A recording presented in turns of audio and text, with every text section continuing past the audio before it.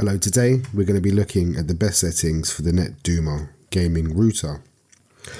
So the first thing we need to do is go into the router itself. Once you're logged in, work your way over to the Geo Filter. In the Geo Filter tab, we want to firstly make sure we have the correct version or firmware. So in order to check you have the right firmware, you need to just go over to the right hand side of your screen, your interface, and just check the version number. In this case, it's the R2 router and it's 3.0.394. Now you can go over to the forums at NetDuma forum and go into the knowledge base and find out what the latest version of your firmware is. So for example, if you have the R1 or the R2, it will show you that you have the correct version and the latest firmware. You would simply go into the link, obviously follow the link. It will show you what has been included in the latest update, and you would simply download the file from a Dropbox. Then you would work your way over to the three dots here in the Duma OS settings.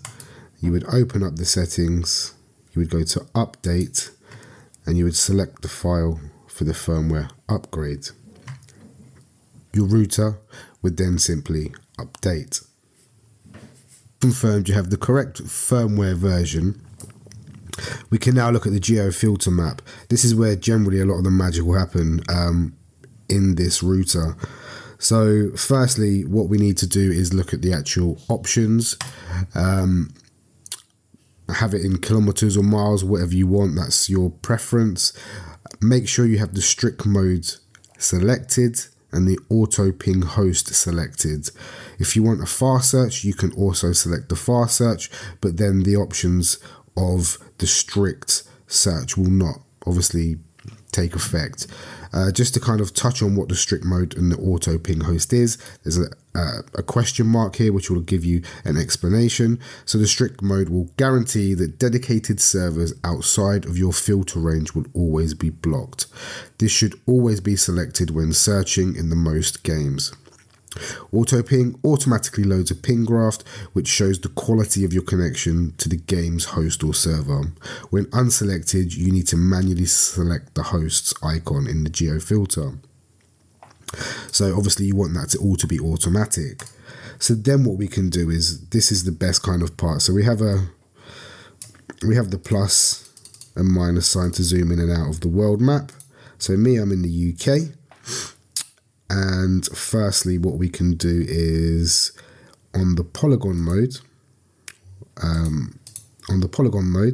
this is where you're able just to go and select, say for example, you want to just select any servers in the UK. You can just select or draw how and where you want the NetDuma router to search.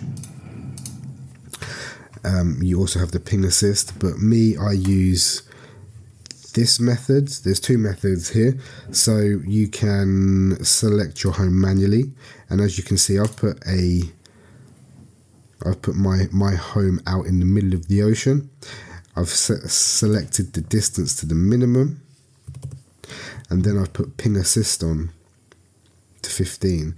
So then what will happen on this particular example is that it will just search for games, and it will search for the games based on the ping assist, because I haven't set any destination, any country as my destination. So it will just essentially search for the ping assists. However, the recommended way of probably doing this is going to your home. So you can select home by address. Let me just select that now, and we'll put Manchester. Now let's put London. London.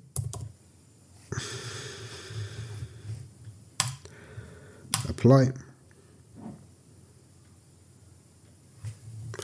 And there you go.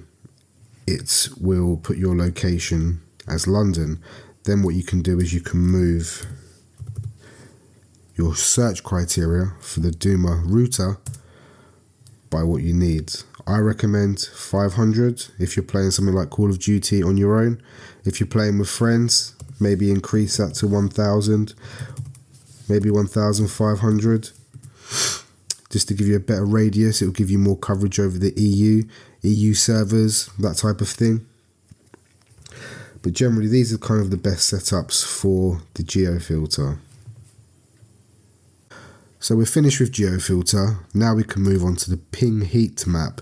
The ping heat map is quite straightforward. I'm not going to go into a lot of detail about this. You simply select the game that you're on, for example, Call of Duty Vanguard, and that will show you the closest servers. So for example, I can see that the closest server here is around London and it's a 4 millisecond ping.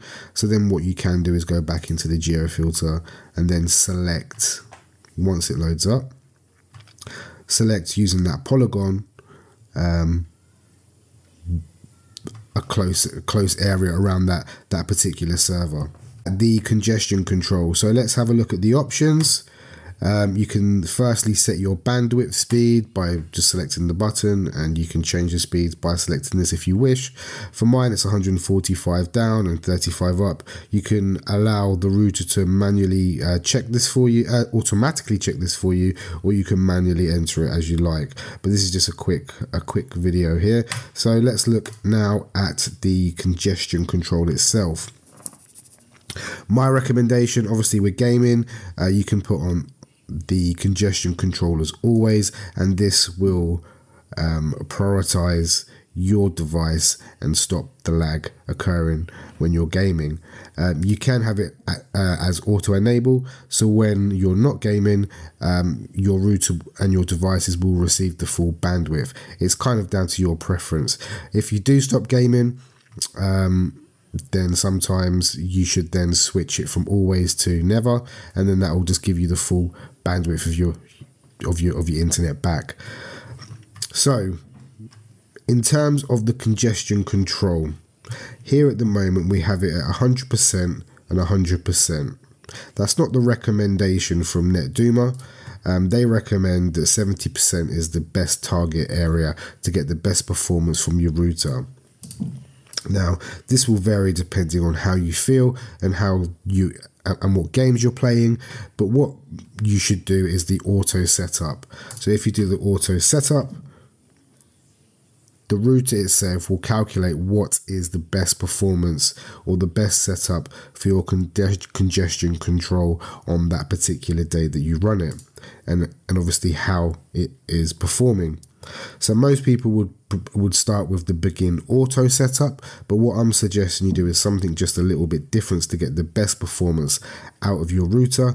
So I would always select advanced, and this will bring up a congestion control auto setup. So firstly, it will give you the target ping versus idle. You can go to whatever you wish. 5 is the recommendation because under 5 is an unrealistic target ping. You have a minimum download setting and a maximum you have a minimum download setting and a minimum upload setting. Now this is set at 50%, which would give you 50% of your bandwidth, which will mean you will always receive the 50% at a minimum. Now what I tend to do, which I find which is best for me, I set mine at around 85. That's what I want. That's the amount of bandwidth that I want to get through my router when I'm gaming. Okay, but the best thing here is the anti-spikes. So if you put the anti-spikes, this will eradicate and stop or prevent the anti-spikes. And then you also have a slider here which is max spike size. So what happens when we do this? We can reduce that. What ping do we want when there's a spike on your internet or the latency? So I always move this down to 0, and then you will select begin auto setup. This can take around 5 to 10 minutes, so I'm just going to skip this part now while the system or the router does its calculations. So on this occasion, you can see the test has been completed, the best settings have been found, and the system has recommended my download settings at 50% and my upload settings at 50%. Once, if you're happy with that one, you can run it. You can either test it again if you feel that's a little bit low, or you can just simply save the settings. Then your system or your congestion control is set up to be at its optimized performance. Next, bandwidth allocation to the to your applications. So there's two types of methods you can do it here. So you can go onto the applications and you can do it by application type. So for me, if it was gaming, I'd whack my gaming straight up to 81 because I'm greedy. And then that's for the downloads, and then also for the upload, I'm going to put that at 81. You would then simply do update distribution and update distribution. That's one way we can do it. The second way is by device. Now this would have a number of different devices, as you can see. Now, because I'm playing games on my Xbox Series X, I would simply just do exactly the same as I would do for gaming, but I would push that into my Series X up to 81. And to be honest, that might seem a lot, but the other devices perform just perfectly as well with it being on one, and that's for the download. And again, I would do exactly the same with the upload. It would be dependent on yourself on how you would want to do it and how much bandwidth you want to allocate to each device. Generally, I would spend a lot of time on this and get, for example, my MacBook might have 5, my Xbox Series X might have 50. But if you just want a if you're gaming and no one's in, you can just put it how you want. So again, it's up to your personal preference.